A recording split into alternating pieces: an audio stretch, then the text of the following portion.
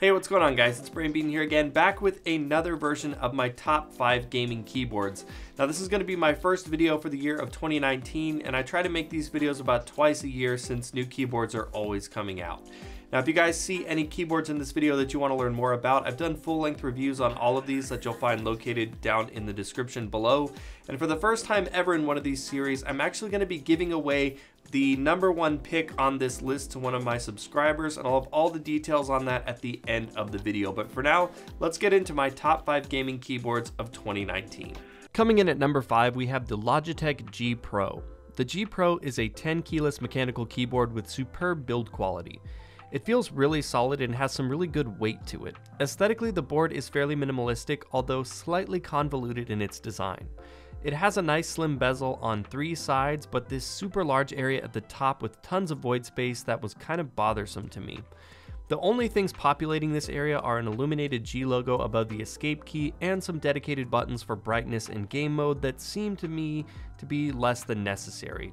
Removing these would have made the board much slimmer and cleaner looking, although I suppose I'm being a little bit nitpicky. The keyboard is only available with the tactile Roamer G switch. Now, it's a decent switch for those who are new to mechanical keyboards, but certainly not the best feeling mechanical switches out there. One plus of the Roamer Gs, though, is the light pipe design that makes for super well-lit characters, giving the G PRO super crisp, well-lit characters. Logitech software recently got an overhaul and is quite powerful now, letting you do a whole lot with the keyboard. In terms of extras, there's nothing else that comes with the board except for the cable and the keyboard itself. Now, I like the removable cable, and I like that it has that nice little bracket at the top to help keep it from getting yanked out of the keyboard. And at $108, it's a solid 10 keyless gaming keyboard with superb build quality and a good companion software. Coming in at number 4, we have the Corsair K70 MK.2. The K70 is no stranger to my top 5 lists, and it's found a place among the best with just about every variation of the keyboard. The MK.2 also has a special edition that you'll be seeing in these clips, but I'll talk about the differences between the two keyboards.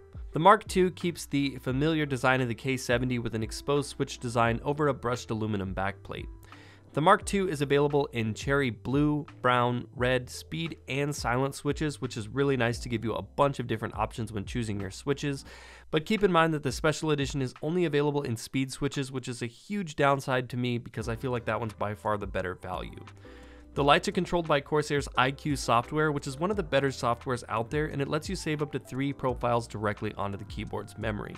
In terms of extras, the MK.2 packs in a bunch of great features with 2 sets of textured keycaps and a keycap puller, dedicated media keys with volume scroll wheel, dedicated buttons for brightness, game mode, and Windows lock, a removable wrist rest, USB pass-through, and a cable routing system under the board. My only real gripe that I have with the MK.2 is that the spacebar can be a bit rattly, which has been a problem for Corsair's keyboards over the last few releases. The main differences between the special edition and the regular version are that the special edition has a silver backplate with the white PBT keycaps and is only available in speed switches. Now, the special edition is only $10 more than the regular version at $159.99, so if you like linear switches anyways, there's certainly more value to be had in the special edition. Coming in at number 3 is the Ducky One 2 Mini. Now, Ducky is certainly known for the quality of their keyboards, and the One 2 Mini is a 60% keyboard variant of the Ducky One 2. It's comprised of a heavy metal backplate that the switches are mounted onto that's wrapped in a 2-toned plastic casing. The board is surprisingly heavy for its size and feels rock solid in its construction. Aesthetically, the board is super clean with its slim bezels and minimalistic look. The board has some great looking RGB thanks to the clear cherry MX switch bodies and the white backplate that the switches are mounted onto that help reflect all that lighting back up at the user. The only downside with the lighting is that the Mini does not support the use of software and is all done directly on the keyboard.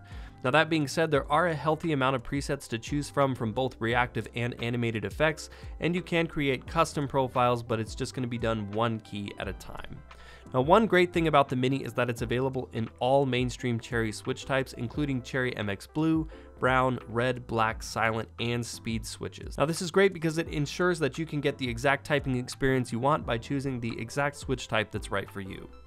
The One 2 Mini also comes with PBT keycaps, which is always nice, and Ducky always includes their current year of spacebar, which is currently the year of the pig, and they also include a random set of 10 colored PBT accent keycaps to help give the board a little bit more character. It also has a removable USB-C cable, which is always great on these smaller, more portable keyboards. I just wish that the cable was a little bit better quality. At $100, I think the 1-2 Mini is certainly a great value all around if you're looking for a small form factor keyboard. Coming in at number 2, we have the Razer Huntsman Elite. The Huntsman Elite packs in everything a flagship keyboard should. It's got solid metal body construction, a healthy amount of extras with dedicated media keys, and a soft leatherette padded wrist rest. Now, the Huntsman line introduced Razer's new optomechanical switches, which use light to register keystrokes instead of mechanical contact points, resulting in better longevity and faster response times. The switches have super solid no key wobble action, a great feeling 1.5mm actuation distance, and a very satisfying crisp click. The Huntsman Elite has tons of RGB with full per key RGB backlighting, RGB enabled media keys, and a light bar that not only wraps around the entire keyboard, but also around the wrist rest too, for an impressive total of 168 unique lighting zones. The lights are powered by Razer Synapse software, which allows you to easily configure multi-layered effects or custom profiles, including lighting, macros, and key bindings. Synapse also has in-game integrations with games like Overwatch, Apex Legends, Rage 2, and Mortal Kombat 11, just to name a few, and it really looks awesome when using it with the Huntsman Elite. And if you enjoy RGB, this is a really profound reason to consider a Razer keyboard. I only really have 2 negatives to mention about the Huntsman Elite. The first being the lack of switch options, which right now there's only a clicky optomechanical switch, and there's no word if there will be a linear or tactile version in the future. The second is simply the price. At $200, it's a pretty pricey keyboard. Now that being said, the Huntsman Elite does have a lot to offer if you can afford the hefty price tag. And coming in at the number 1 spot for the first half of 2019 is the Hexgears Impulse. Hexgears kind of came out of nowhere with this keyboard, and the Impulse is a mashup of enthusiast keyboard features and gaming keyboards in all of the best ways. The Impulse has great build quality with a metal top plate behind the switches that's mounted onto a plastic casing, and it brings with it tons of RGB goodness with PBT pudding style keycaps that really let the lighting pop. And it also has a 360-degree RGB light bar that seamlessly wraps around the entire keyboard. The Impulse does not use any lighting software, so you are limited to a number of preset lighting effects, or you'll have to individually program each key in order to build your own custom lighting profiles. But luckily there are a ton of really high quality, great looking presets, and if you want to take a look at all of them, I have them in my dedicated review of this keyboard down in the description.